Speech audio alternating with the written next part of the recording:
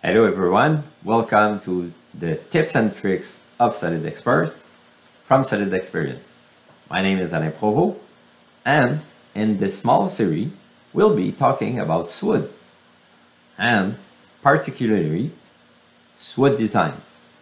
So this is like a startup tip and tricks of your SWOOD partner inside SolidWorks. So let's jump in SolidWorks and see my first tip for you guys today.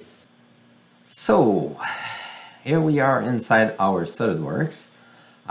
Let's open up the SWOOD panel and where our libraries are.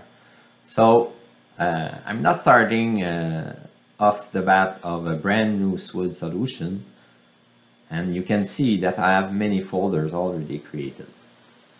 Sometimes I just need one folder and it's okay, because then I can go on frames and ask for a new folder and start creating a new cabinet in there. And that's fine, it's a good way to work.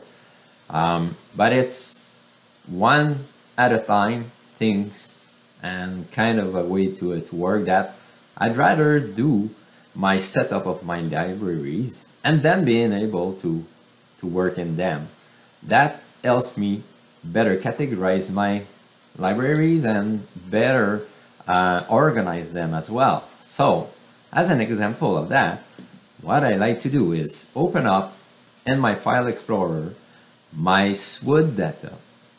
That way I can go in there in the SWOOD design data where my libraries are, and in my frames then I can start up my setup as I want, and it's gonna be easier to create because I'm gonna be able to rapidly create my folders, name them, and prepare myself for work. So let's say I want to have a folder that will be used for hotels, and inside there I'll be able to create subfolder as well.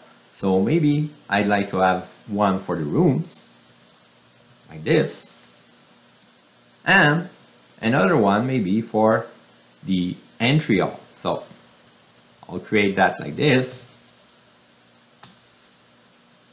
and I can go back and maybe create one more. Let's say this one would be for the restaurant, like this. So once I'm out of there, I simply need to refresh my library, and you see now I have my folders well organized, well named, subfolders as well. Restaurant one is there also.